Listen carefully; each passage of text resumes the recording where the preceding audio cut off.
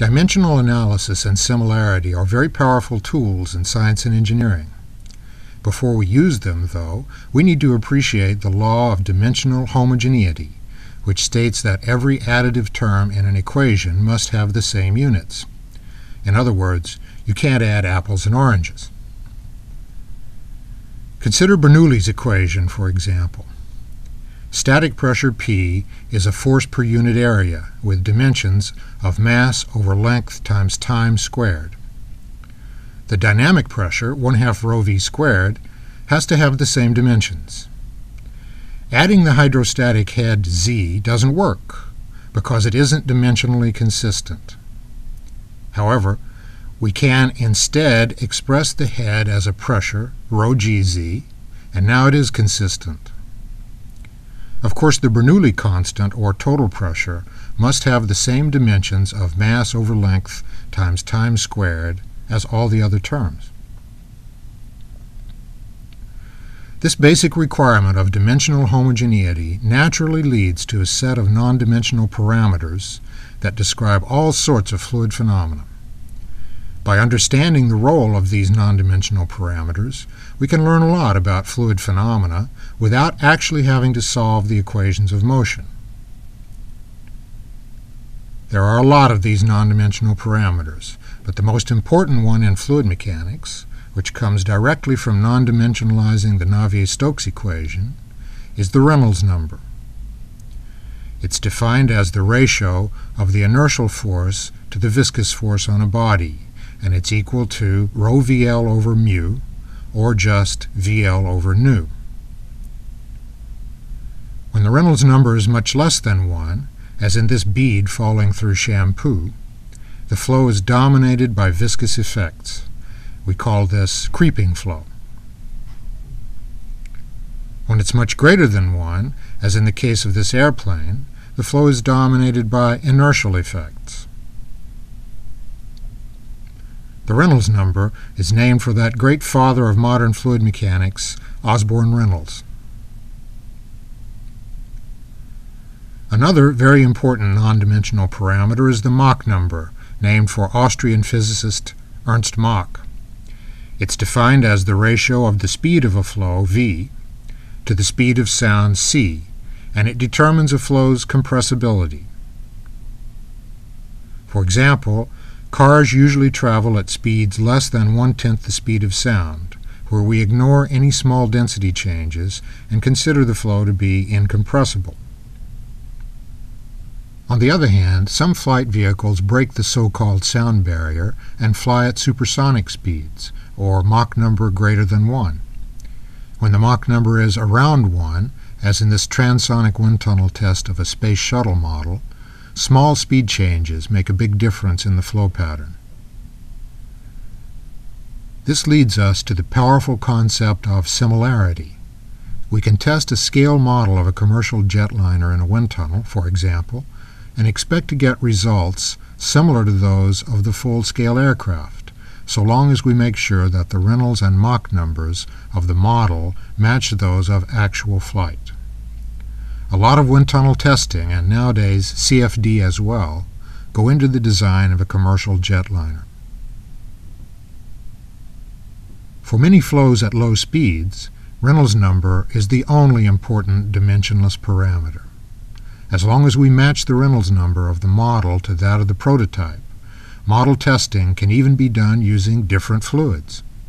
For example, we can study the flow over a golf ball in a water tunnel, or the flow over a submarine in a large wind tunnel.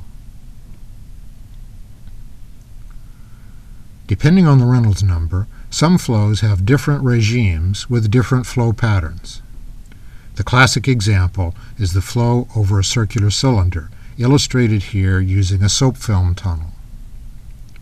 At low Reynolds numbers, between about 4 and 40, attached vortices form behind the cylinder.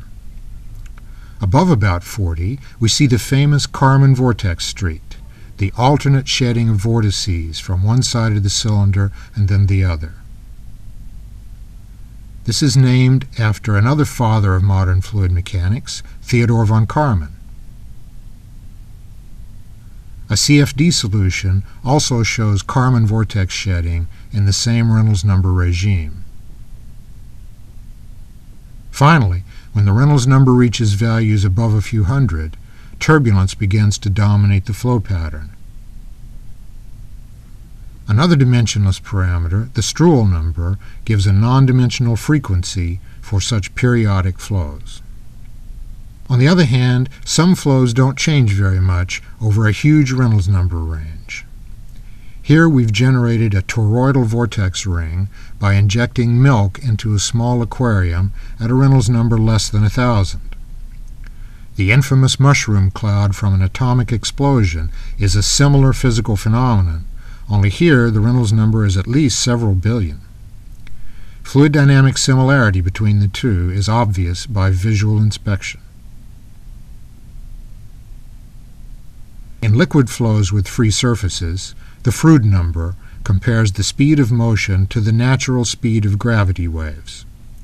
A ripple tank demonstrates motion with a Froude number less than 1, equal to 1, and greater than 1. In the last case, surface disturbances are left behind, forming swept-back waves. This duck is swimming at a Froude number greater than 1, producing a similar wave pattern. There's a strong analogy between these liquid surface waves and shockwave phenomena in supersonic gas flow, where swept-back waves occur when the Mach number is greater than 1. The Froude number is also important in open channel flows, such as the spillway downstream of a dam. In this experiment in a water channel, or flume, the fast-moving supercritical flow downstream of the spillway causes erosion of the riverbed. In this flow, the Froude number is the most important dimensionless parameter to match between the model and the full-scale spillway. The Reynolds numbers don't match, but it doesn't matter. Although we usually think of models as being smaller than prototypes, there are cases where it's more appropriate if the model is larger. It's hard to study the aerodynamics of a real fly, for example. It's just too small. Instead, a set of mechanical wings is tested in a tank of mineral oil. This mechanical fly is 100 times larger than a real fly, and its wings flap 1,000 times slower. So even though the dimensional size, frequency, and even the fluid are different, dynamic similarity is nonetheless achieved by matching the Reynolds number, the Struhl number, and a third parameter known as the reduced frequency.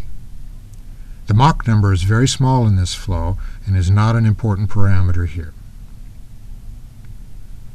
In this CFD simulation of a fly in flight, the actual scale and frequency of a real fly have been used as boundary conditions. It shows the vorticity being shed off the flapping fly wings.